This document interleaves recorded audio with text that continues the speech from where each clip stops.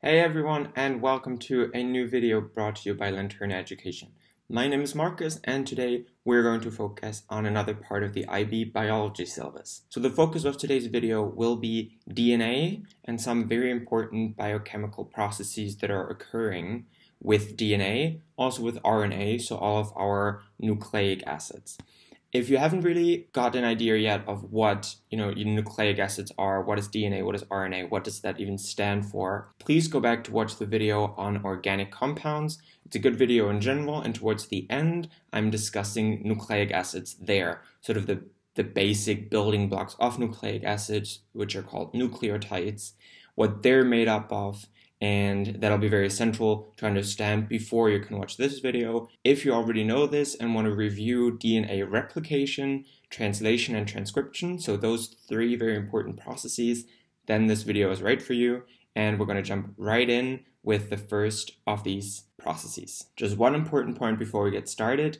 All of the processes, DNA replication, transcription, and translation, you will need to know for SL, but for HL, just like it happened before with the cellular respiration and photosynthesis processes, you will need to know more if you're taking HL. You will need to know sort of which enzymes are working here, what are the, again, biochemical details. And so in today's video, it's for HL and SL students, and we're covering everything, sort of the broad strokes, and then in a future video, we will focus on the nitty-gritty details of what's really going on there, which again can be watched by SL and HL students, but only HL students are required to actually then in the end remember these details for the exam. Another video that I made a couple of weeks ago was focused on mitosis. So that is the replication of the cells, the somatic, so the body cells everywhere in the organism. And so mitosis, replicating a cell, so creating two identical daughter cells from a cell that was there before by literally splitting it apart, relies on one very central process going on in the nucleus before we can actually go into mitosis. I mentioned that in the video before. And that process is DNA replication, because of course, in order to carry out all the functions that a cell needs to carry out, you need to have a blueprint of what to do, and that's DNA, right? That's the genetic information, that's what we can call it, and this genetic information stored in DNA needs to be given to the daughter cells once one cell divides. Again, that's called mitosis. And so DNA replication is required for that. So we're replicating the DNA in order to then divide the cell. And so that's our first process here that we're going to look at today.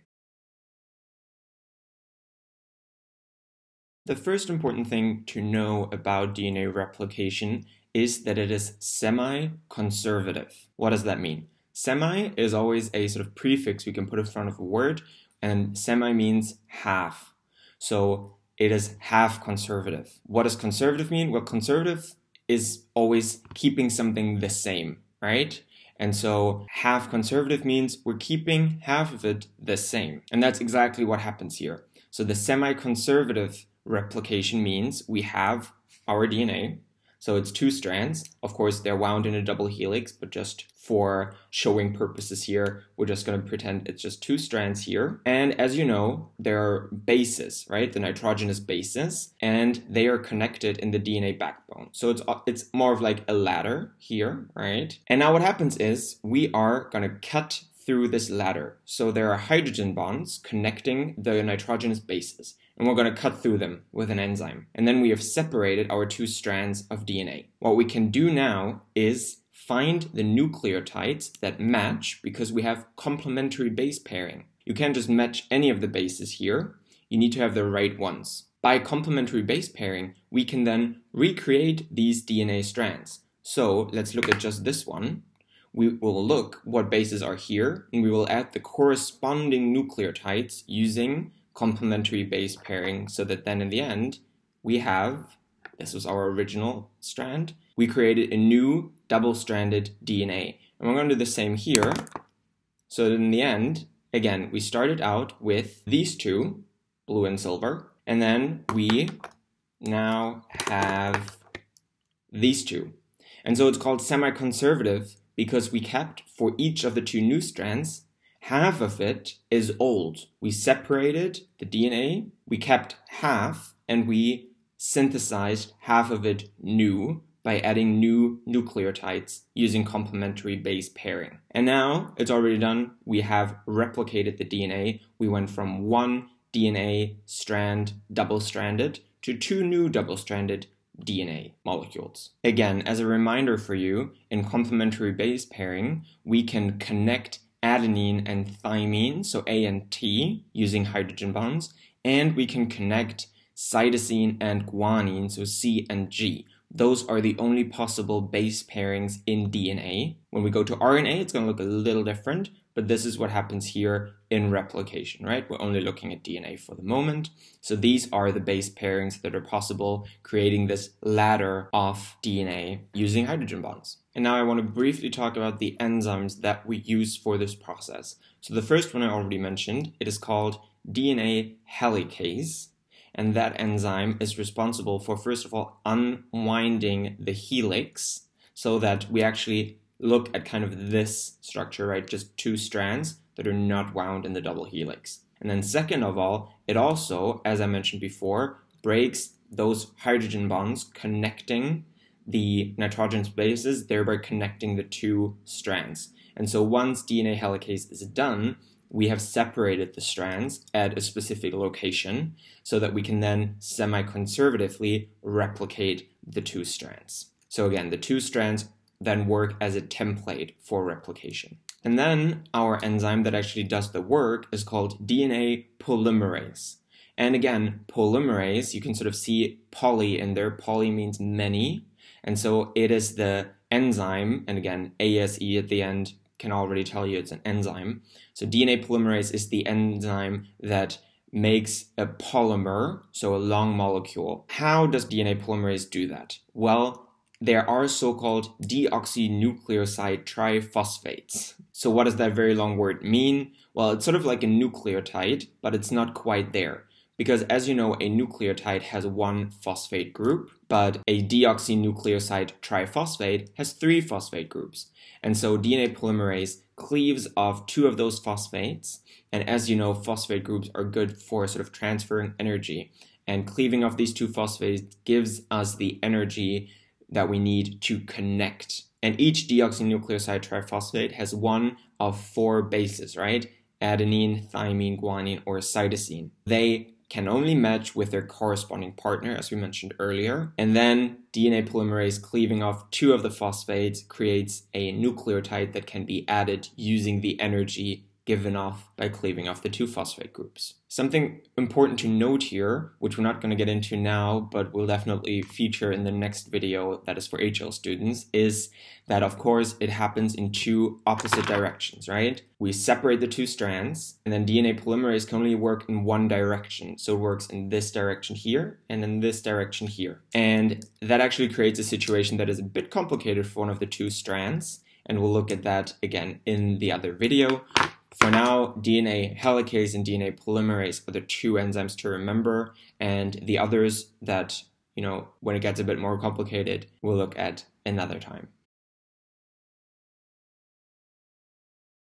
So now we're already jumping into our next process, which is transcription and translation. Transcription and translation are sort of two processes, but they depend on one another, and they're part of a bigger thing, which is protein synthesis, because there is something called the central dogma of biology. So that is something that is at the core of everything that's going on. And that central dogma is we have DNA, we can get RNA from our DNA template.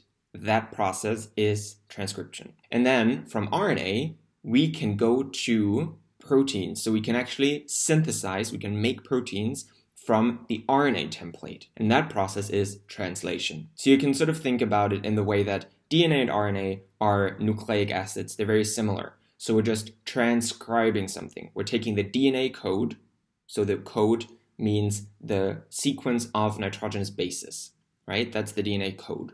That's what distinguishes one section of DNA from another. And we're transcribing that into RNA, so into a different nucleic acid, RNA being single-stranded. Now we have to translate, because we're going from one sort of language to another, because we're going from a nucleic acid to a protein. That is a very big change. So this is translation then, that process, going from RNA to a protein. And in that process, we are converting, so our two languages are kind of the code of stored in the RNA at that point, so the nitrogenous bases, and then we're translating that into a sequence of amino acids, right? Because proteins, of course, are made up of amino acids, and one protein is different from another protein because of the sequence of amino acids. So now let's look at these two things, transcription and translation, which together get us to this very important point of we're going from DNA, so that's our genetic material, and then we're actually making something out of it, and we're making proteins. And as you know,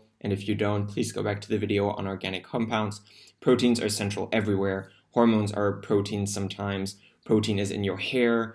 Enzymes, of course, are proteins, and they're needed for all metabolic processes. And so it's very, very central to get these proteins to get things done. Now that we already know replication, transcription is actually similar, but there's one important difference.